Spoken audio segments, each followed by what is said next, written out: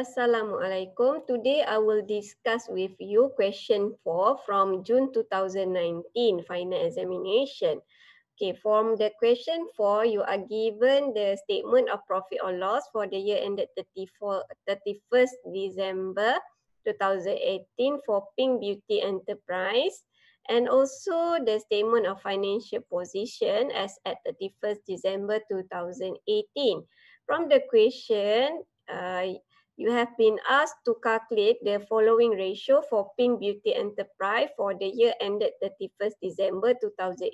Number 1, inventory turnover ratio. Okay, for the inventory turnover ratio, the formula is cost of goods sold or cost of sale divided with average inventory. In order to get the average inventory, you need to add up the opening inventory with the closing inventory, and then you times the amount with the 1/2 or half. Okay, let's look at the amount of cost of sale or cost of goods sold, where you can find it in the statement of profit or loss. Cost of goods sold is equal to 124,952.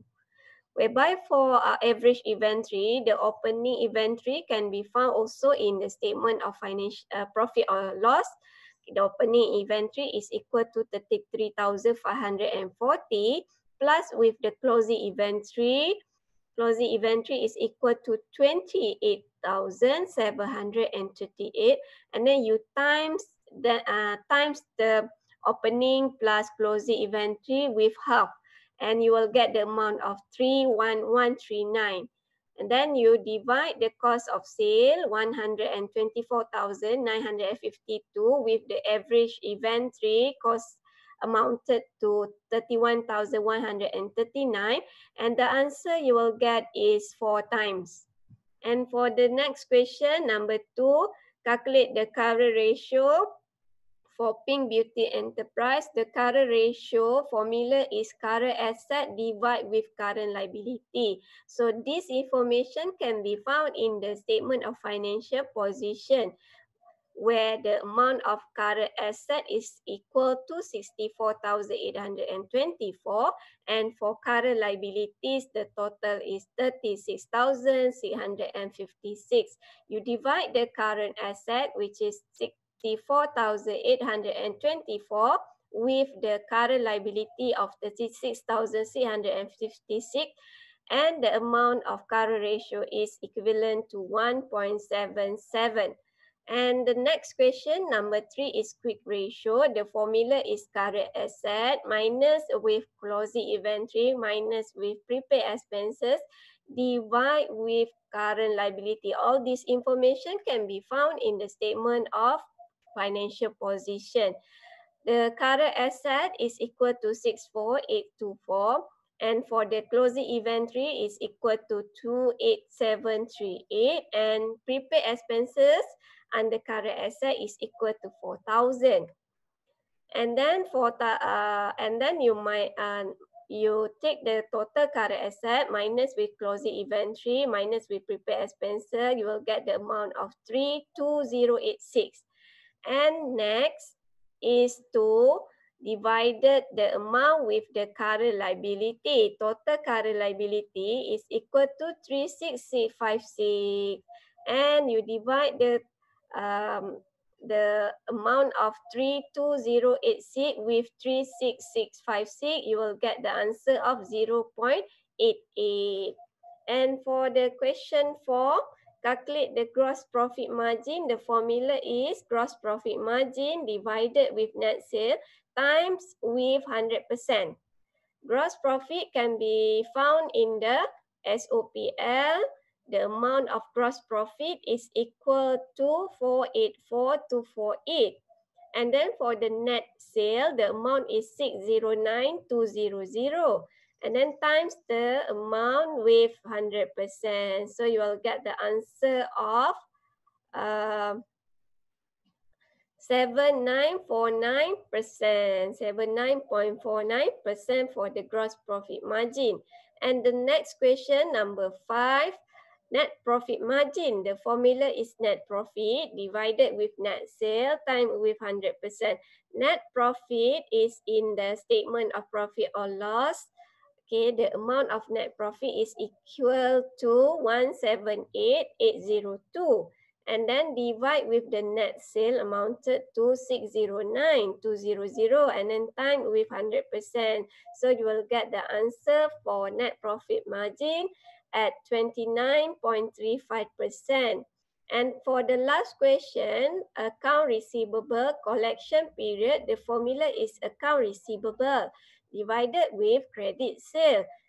This credit sale needs to be divided with 365 days. Okay, so how much is the amount of account receivable? Please find it in your statement of financial position under current assets. So account receivable is equal to 17176, whereby for the credit sale, refer to the notes. Credit sale is 35% from total sales during the year.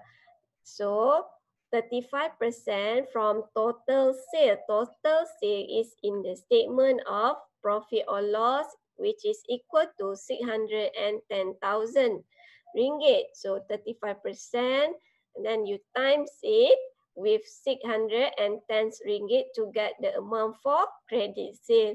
And then this amount will be divided with 365 days, which is equivalent to 585. So 17,176 divided with 585 is equal to 29.36 or equal to 29th day. For the next question B, you need to explain the inventory turnover ratio, quick ratio, net profit margin, and receivable collection period for Pink Beauty Enterprise for the year ended 31st December 2018. It means that you need to interpret the ratio that you have calculated in A above. Okay, for inventory turnover ratio, the answer is 4. So what does it mean? It means that the business replaces its inventory 4 times in a year. And for the quick ratio, the answer in A3 is 0.88. So what does it mean? So it means that the business has 88% of quick asset or liquid asset to pay its 1 ringgit of current liability.